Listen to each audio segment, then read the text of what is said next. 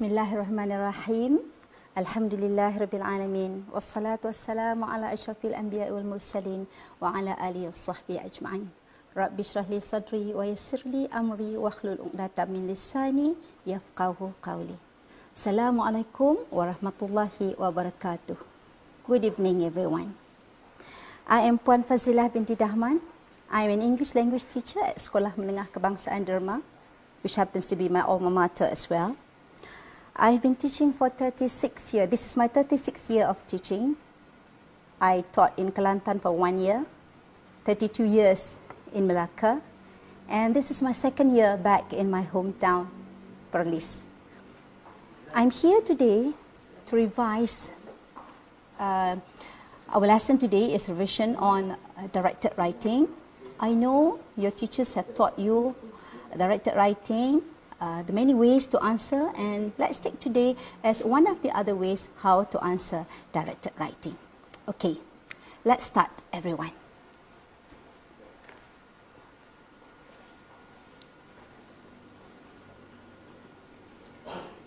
Welcome to the online tuition program Perlis Mengaji. This is brought by Education Department and State Government and Islamic Religious Affairs Department. Thank you to them. SPM 2020, English 1119/1. Session A, directed writing, 45 minutes, 35 marks. I know you know that very well. Format is either 2 or 3 marks, depending on the question.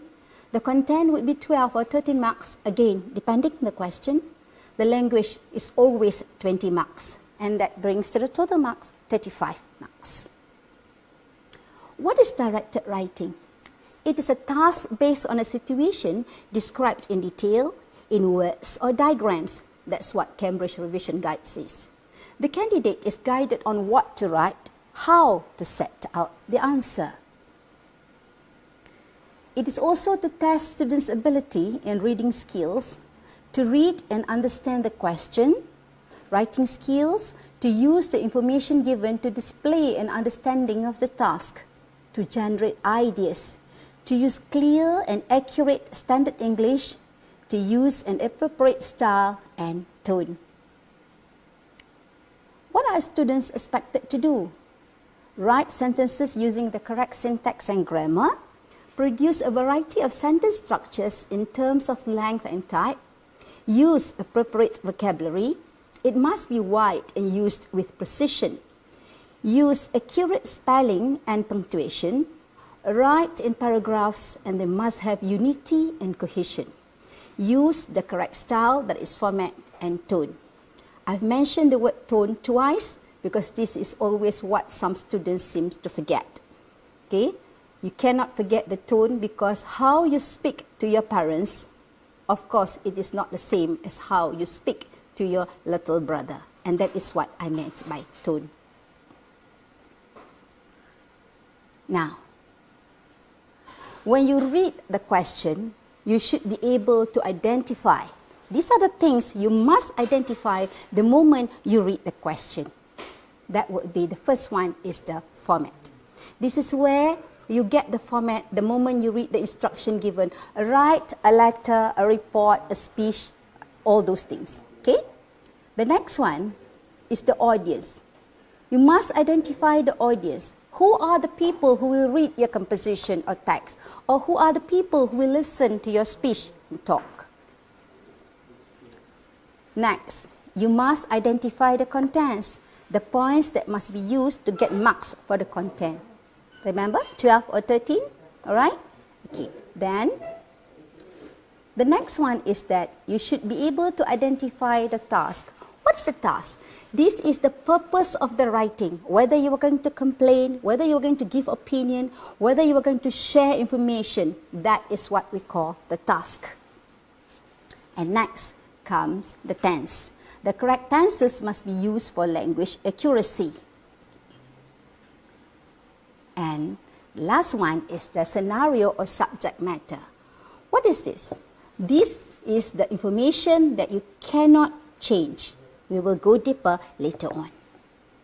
So, remember FACTS. Format, audience, contents, task, tense, and scenario or subject matter. FACTS. Directed writing requires you to wear many hats. You must have sufficient background information, as sometimes you have to become a doctor, motivator, president or chairman of an association or society, counselor, writer, head prefect, etc., etc. You have to imagine to be someone else. This is to set the right tone and also the subject matter. Types of directed writing questions. I know you know this very well. The first one is formal letter. The second one is informal letter. Then you have article, followed by the report, and then you have the speech, and you have the talk. Only this? No. There are also interview, book review, process and procedure, and also minutes of meeting. But 1, 2, 3, 4, 5, 6 are the only types of questions that have been asked in the SPM exam from year 2000 until 2019. Okay, let's go to the formal letter. The format. Of course, the first one is address of sender, followed by address of receiver. Then you have the date. Then you put the salutation, and then followed by the reference. Okay, and the last one is the ending. There's a letter over there. Okay. This is an example. The Agricultural Club, Sekolah Menengah Kebangsaan Sarjana, 75450 Ayakroh, Melaka. Put your signature, put your name in all uppercases, and write who you are. Usually the person who writes a letter is the secretary. This is another example, right? This is when you want to complain. 38 Jalan Indah 2 Taman Indah, 10100 KHAMIS Perlis. You are writing to the Director, Department of Environment, and second floor, KWSP building, Jalan Bukit Lagi, KHAMIS Perlis. Put the date there, 18 March. Dear Sir, that's the salutation. Uncollected rubbish along the road leading to Taman Indah. The first paragraph is the most appropriate one for you. You just remember, on behalf of the residents of Taman Indah, I would like to draw your attention to the above matter which has affected our housing area. Then put all the contents there, sign it, yours faithfully, put your signature, put your name again, and you are the Secretary of Residents Association. Done. Informal letter. The format is, of course, the first one, address of sender and date. They come together. Then the next one is the salutation and the ending. There's another letter over there. Okay. Here comes the example. You put the address there, okay, and the date. Don't forget that. And the salutation, Dear Nurul. Okay. And you put the contents in between and you end it. Yours sincerely, you put your signature. No need to put your name, because this is an informal letter where it is supposed to be that it is written from someone to someone who knows each other.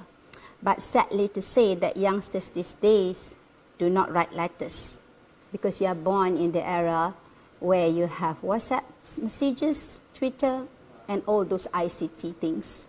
Okay? All right. Now, the next one is the article. Okay? The format is, the first one is that you have to write the title and followed by name of writer. That's who you are. Okay? Here's the example.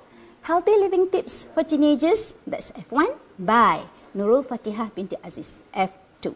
Then put all the contents. Next one, report.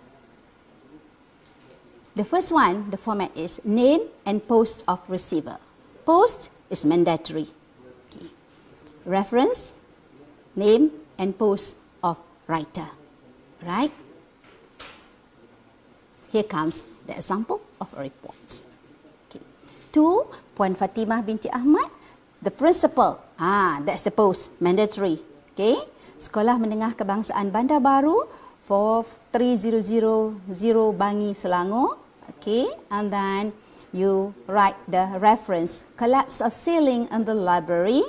Okay, and you put the contents. You're going to tell everything, including the date that it happened, and then reported by, put your signature again, and put your name there, Hanis binti Aziz, and who you are, head librarian. Okay, okay, now let's go to the next one. Speech and talk. Format number 1 is the greetings. Okay.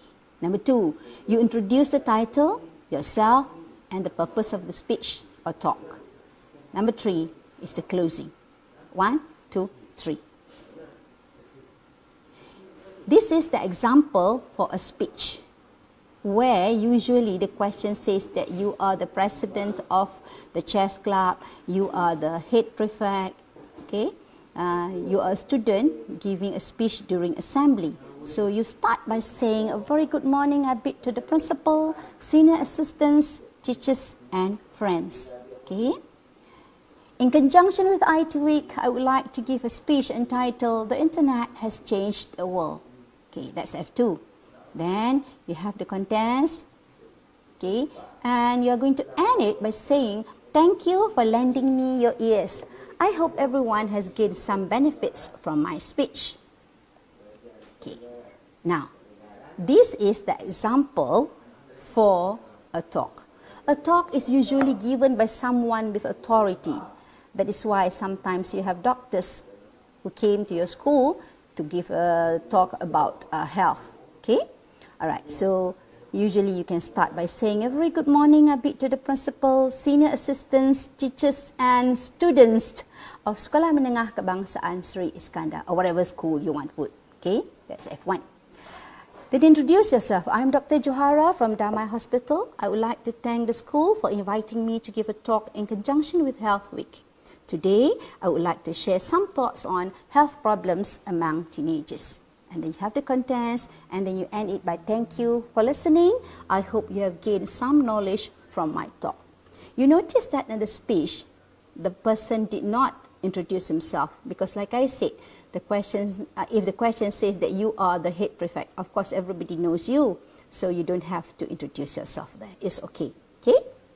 Alright, now let's go. Here comes the reminder.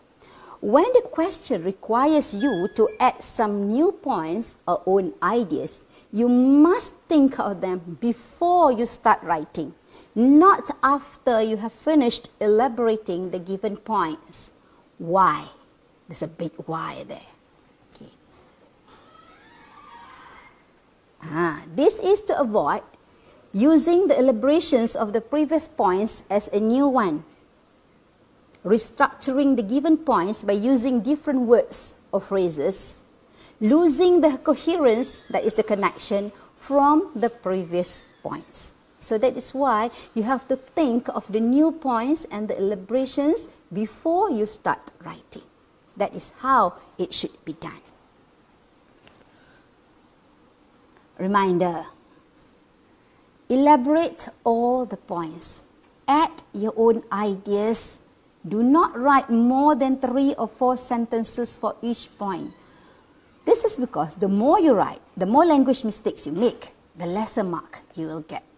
But you can write more if you are very proficient. I'm not going to stop you from doing that. But remember, you have only 45 minutes. So if you were to write lengthy elaborations, unnecessary elaborations, you might not be having enough time to write all the points given. Okay? Alright. But there are some points that need no elaboration, such as somebody's name, their age, or the school. What is there to elaborate on somebody's name? Maybe you're going to say what is their nickname. That is all. Okay? Right. Again, another reminder. Do not change the sequence of the given points because you will lose the coherence or miss some of the points. This is very dangerous. Okay? Highlight or underline the points to remind yourself that you have attempted them. Okay, if you miss one of the points, 1 mark gone. 1 mark is very, very precious in the exam. Okay, now I come to this part where I am going to share with you how to elaborate or to give own ideas. I'm not very sure how you have been elaborating the points before this, but here are some suggestions on how to elaborate and to give your own ideas. Okay, let's start. The first one is give examples. So this is the way you write it. For example, for a comma there, we can recycle plastic bottles and use them to decorate our homes. We just have to be a bit creative and they will look attractive. Sometimes we can even sell our products and gain extra pocket money. That is number 1, give examples. Number 2, give suggestions. I would like to suggest an interesting activity for this campaign, that is treasure hunt. We can do this in the school compound or at the park. Inviting students from the nearby schools would be a great idea. You give suggestions. Number 3, you give warnings. If we do not stop open burning, we will face haze problem every year. I believe everyone suffers during this terrible period, especially babies and those who are ill. And this is another example of giving warnings. If we purposely violate the Movement Control Order MCO in our country, we will not be able to flatten the coronavirus infection curve. We have to practice social distancing. We should not go out unnecessarily. And this is what I'm doing now. I come here and we are practicing social distancing. The technical personnel are all far away from me. All right, so this is one of our contribution towards our country to flatten the coronavirus infection curve. Let's do this together. Okay. Number 4, give explanations or reasons. We can carry out this activity during the weekend with our friends. It is not going to affect our schooling hours. In fact, we will be able to do better in our lessons. That is, you explain how something is going to be done. You give reasons why it should be done that way. Now, that's number 4. Number 5, you support with proof and details from news and reports. This incident was reported in the local dailies and it angered the public. They condemned such a despicable act. Okay, support with proof. Where do you get this proof and details? Well, you have to read the newspaper, whether online or, well, the physical newspaper. All right? That is number 5. Number 6, you support with facts and figures and data. More than 80% of the students are interested to join the program. This will be a success, no doubt. But one thing you have to remember, you just cannot cook up any percent that you want to write there. It should sound logical, believable. All right? Okay?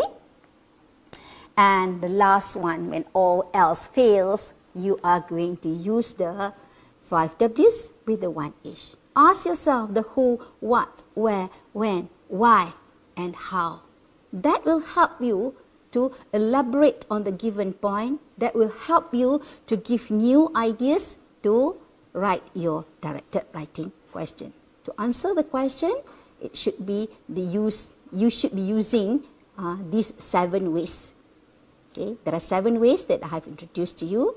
I hope you are going to remember this and you are going to use these 7 ways for you to write your answer for the directed writing. Maybe when the school reopens, you will have another test. Okay, then you can use these 7 ways on how to elaborate and how to give your own ideas. Okay. All right, people, please write clearly and legibly. If the examiner cannot decipher what you have written, he or she will underline the words. Once there is a word underlined, you are in danger of not getting good marks. Use darking, black or blue black, right? So that the examiner will be able to read clearly what you have written. Okay. You must try your very best to answer section A. The points are already there. All you have to do is write them in complete sentences and elaborate, and also give your own ideas when you are required to do so. Make sure they are logical and sensible, and with moral values as well. You must write a complete sentence, not merely copy the point or the phrase. You won't get 1 mark for that. If you try hard enough, you will be able to get good marks. It is worth trying. This is going to affect your future, very sure. Now, let's try. You attended a 2-week leadership camp in Sarawak. After the camp, you decided to write an article in a youth magazine to share your experience there. Use the notes given below. These are the points. Made lots of friends, firearms training, marching competition, cultural night, visited orphanage, water sports, jungle trekking, extreme activities, team building and leadership skills, survival skills. When writing the article, you must use all the notes given, give a suitable title, describe how you felt about the whole experience, provide 2 reasons why students should join the camp. That's the question. All right. Remember, the moment you read the question, you have to identify the format. What is this? The article. You have to write the title and the name of the writer. Good, correct. Then, the audience. Who will be the audience? Okay, the readers of the magazine. But then you have to remember, not only youth, maybe parents and teachers. Okay. The contents. How many points are given? How many do you have to add?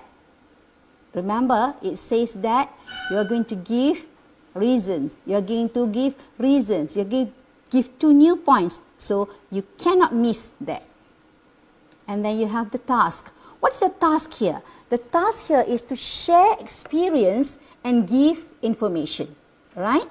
You are going to share your experience there, and you want to give information so that other people would like to go to the same camp that you have attended. All right. And the tense, okay? And this is where you have to use all the present, the past, future, continuous, and perfect tenses correctly. Now, the scenario or the subject matter. This is very important. You have to remember, this is a 2-week leadership camp in Sarawak. So you cannot talk about 3 days, 2 nights. You cannot talk about 1 month. And if you are from Perlis, you are going to attend this camp in Sarawak, you cannot say that your father sends you there in his car, because you have to take a flight, you have to go to Alostar. Okay? These are the things that make your answer better than those who just write without focusing on the FACTS. Alright? So, that is the FACTS. Okay, now. This is another question. You have just returned from a holiday and it was totally an awful experience. Your parents want you to write a letter to complain about the travel package organized by the local travel agency. The accommodation promised at least 4-star hotel but turned out a budget hotel. Paid for 3 rooms but provided only 2. Entrance fees, paid for entrance fees to the zoo, museum and national park, not all inclusive, there were hidden costs. Transportation, shuttle bus always late. Stuffy due to poor ventilation. Tour manager unable to answer questions about sites visited, constantly on social media taking his own selfies and phone texting. Food, family members were allergic to seafood, informed earlier, requested gluten-free food but not accommodated. You notice that the points come with heading: accommodation, entrance fees, transportation, tour manager and food. For every heading, you have 2 sub-points there. 1, 2, 3, 4, 5, 6, 7, 8, 9, 10. Altogether, you have 10 points. Now, identify the FACTS. Okay? Using the information above, write your letter of complaint. When writing the letter, you must remember to lay out the letter correctly, use all the notes given, suggest 2 recommendations for the travel agency to take action. You have to add another 2. Okay? Alright. So now, let's go. The format. This is a formal letter of complaint, where you write the address of the sender, yes, address of the receiver, the date, the salutation, the reference, and the ending. Okay. Then, the audience. Who will be reading your letter of complaint? That is the manager of the travel agency. Okay. The contents. Okay. How many points are given? 10. How many do you have to add? 2. Okay. The suggestions, remember? Okay. And what is the task? Your task is to complain. But it doesn't mean that you're going to use foul language, you're going to use harsh words. You're going to complain in a polite manner, in a respected way.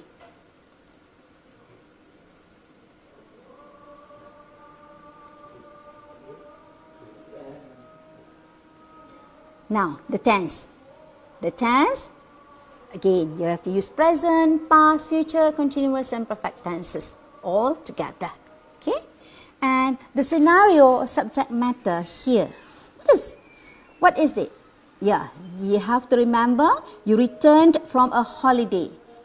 You wrote, okay, on behalf of your parents. You are airing out the grievances of your parents. Okay? All right.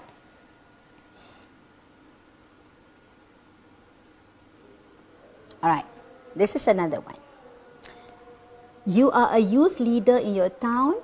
You have been invited by a school counsellor to give a talk to the Form 5 students during co-curricular meeting to encourage them to join a club in your community after their SPM exam to foster better relationship with people outside the school.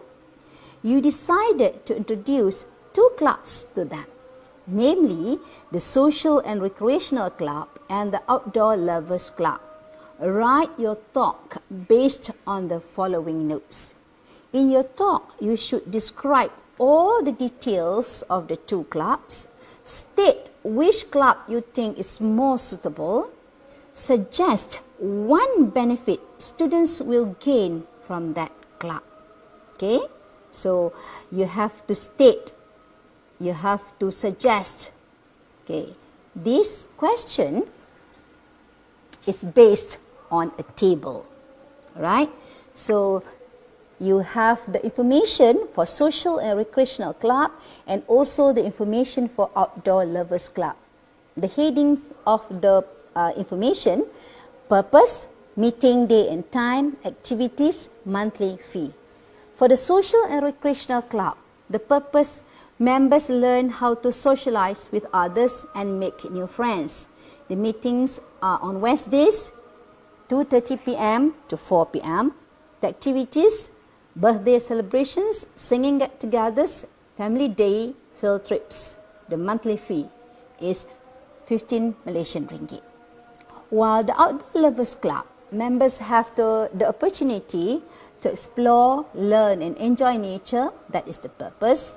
The meeting on Fridays, 3 to 4:30 p.m. And the activities are jungle trekking, camping trips, fishing. The monthly fee is 25 Malaysian ringgit. You notice that this question comes in the form of a table. So, what you should do is that you should focus on 1 club first and then go to another one. This will make it easier for the examiner to see that you have attempted all the points given. This is for your own benefit. Alright? Okay? Now, when writing the talk, you must use an appropriate greeting. State the purpose of your talk. Use all the notes given. Give your own ideas when needed. Use an appropriate closing. So, reminder, read the question carefully. Don't jump to conclusion. Pay attention to what you should do. Highlight important words. Focus on what you must do. This is where you can determine the format. So, the format is, what is the format here? This is, you are going to give a talk.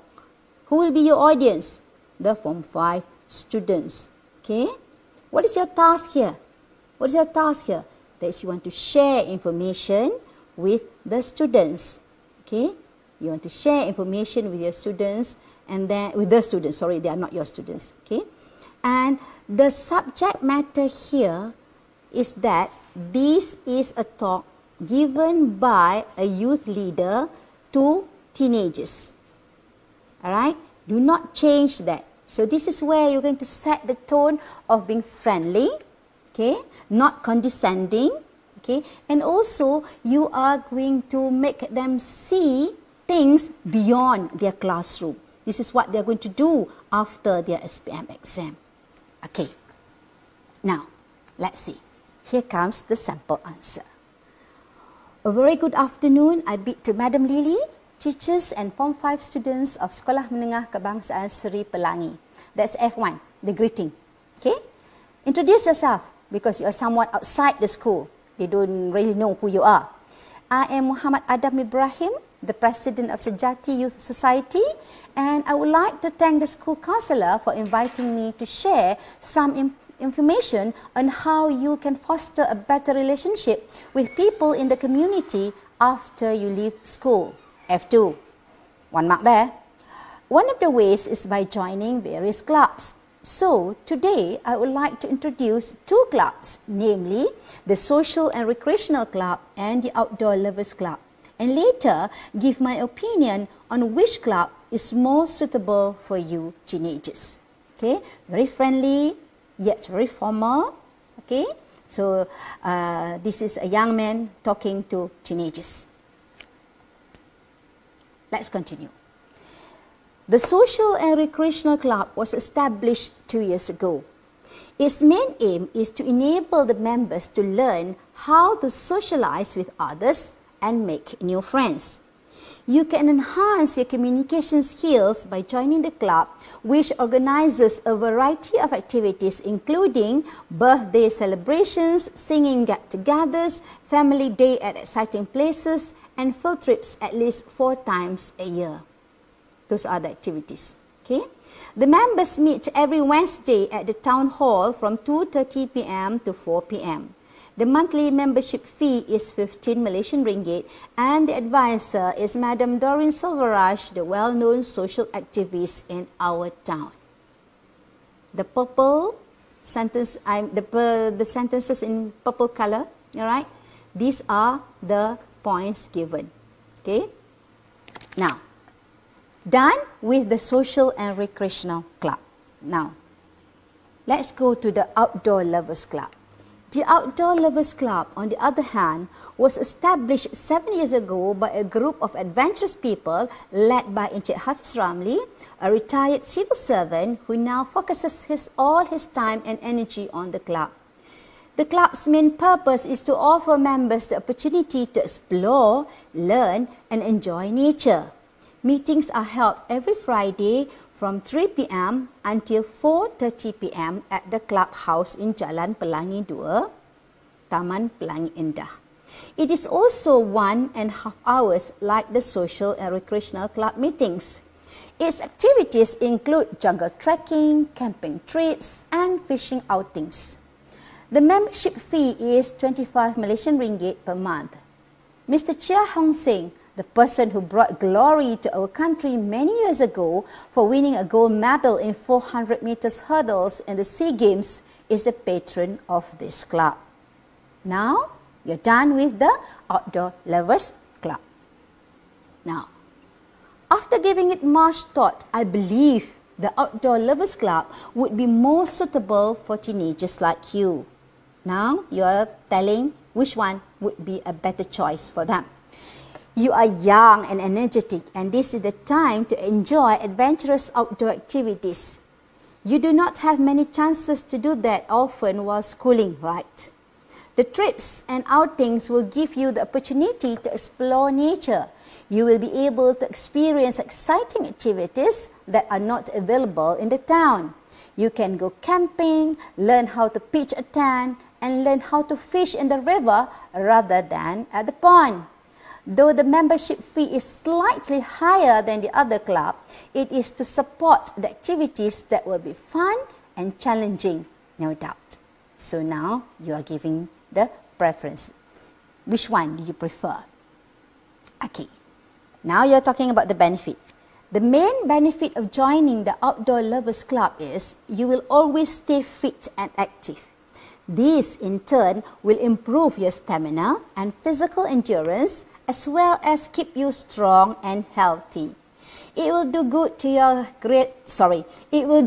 your general health and mental concentration once you go to further your studies at tertiary level next year. Remember the golden adage, health is wealth? At the same time, you will be able to enhance your knowledge on natural surroundings. Most of us live in the concrete jungle, and in my opinion, it will be wonderful to sleep in a tent in the green forest full of trees. Well, I hope I've shared enough details about both clubs. Thank you for listening, and do give a thought before signing up. I would like to end my talk with my favorite quote by Franz Kafka. Youth is happy because it has the capacity to see beauty. Anyone who keeps the ability to see beauty never grows old. Have a nice day ahead, everyone. Okay, that is format number 3, the ending. How you end your talk. Now, here's another example. You attended a leadership camp organized by the State Education Department. At the camp, one of the participants from another school was awarded the most promising leader. You decided to write an article about the participant for your school magazine. Use the notes below to write your article. The notes come in the form of a diagram. The participant details, reasons why participant was chosen, awards received. For the details, you have the name, age, school, ambition, hobbies, family background. Reasons, you're responsible, voted the most helpful, caring, and awards. Certificate of Achievement, RM 800, and also a trophy. So, when writing the article, you should remember to give a suitable title, give your name as the writer, use all the notes given, add one new point to highlight the participant's charisma as a leader. Give your own ideas when needed. Note, for your article, you will receive up to 15 marks for the format and content points and up to 20 marks for the quality of writing. The Most Promising Leader by Nelly Fernandez. A leader is someone respected by many people. It is not easy to earn respect, especially from one's peers. Recently, at the leadership camp organized by State Education Department, Aisyah Khadijah binti Muhammad Noor, a prefect from Sekolah Menengah Sri Pelangi, was chosen as the most promising leader. Her ambition is to become a marine biologist as she loves the ocean and marine life. It is not surprising to know that she always scores the highest marks in biology in every exam in her school. She even took part in national level biology quiz and was the first runner-up. During her free time, Aisyah likes to paint and play hockey. She is the captain of her school's hockey team and she is a very skilled midfielder. She started playing hockey when she was in Form 1. Aisyah, who is going to be 17 in November, is the eldest in her family. She has a younger brother who is in Form 1 and her younger sister is in Year 4. Her parents own a small cafe in our town. She usually helps out during weekends and school holidays as her parents cannot afford to hire many workers. I was amazed when she told me she knows how to cook numerous local and Western dishes. At the camp, we were divided into 5 teams of 10 members and we had to participate in several activities. Aisyah was the group leader for Team Delta. I was one of the group members. She was a very responsible leader who motivated us to give our very best and took on extra work whenever necessary. She divided the duties fairly and discussed with the rest of us on how to carry out our task. Aisyah listened to our suggestions and planned everything meticulously. She was a caring leader who was able to cheer up one of our teammates who was very upset because we lost in one of the competitions. Her comforting words and advice really made our friend happy again. She was also voted the most helpful at the camp, who not only helped her own team members, but also the members of other teams. She helped a girl who was injured during jungle trekking by making a crutch using a branch. The most exciting event at the camp was for the participants to perform during cultural night. We were given only one day to practice, and we had to compete with the other 4 teams. All the group leaders and their team members worked hard to give a memorable performance, but Aisha really stood out. She suggested that we act out a short play which was the plot twist of the famous story Cinderella. She volunteered to be the director, and I was chosen as the hero. In our play, the main character was a male young nerd who was bullied by his stepmother and 2 stepbrothers, but he finally married a princess. Everybody enjoyed our play, and we won the Best Performance Award. For her excellent performance at the camp, she was given the Most Promising Leader Award. She received a Certificate of Achievement, a handsome trophy, and RM 800 Malaysian ringgit from the Director of the Education Department. Aisyah Khadijah binti Muhammad Noor is an exemplary leader with great qualities and a bright future ahead. Okay, I've given you 2 examples. Okay, I've given you 2 examples. And before I end, I would like to share this wonderful picture, which I have been keeping for many years. It says 8 to be great. The first one is that to be great, you must have patience. You must have patience for what you are doing. Right now, you must have patience for studying. All right? Then you must work. It means that you have to work hard for it. You just cannot play around, hanging around doing nothing. And you have to focus. If you do not focus, whether in class, at home, or when you are doing your revision, you're not going to be great. And you have to push yourself. You're sleepy. You are going to stand up, go for a walk for 2 minutes, drink a glass of water, and continue. Push yourself. And you have got to look for ideas, how to make things easier for you. All right? Maybe you are going to have mind maps, small notes, okay? And you have to improve. You have to tell yourself to do better every time, okay? If in the first test you got only 45 marks, then the next one you should get at least 50. You have to serve. Help your friends. Share with them what you have, okay? And you have to persist. Never, ever give up. You have there 1, 2, 3, 4, 5, 6, 7, 8 ways to be great. 8 to be great.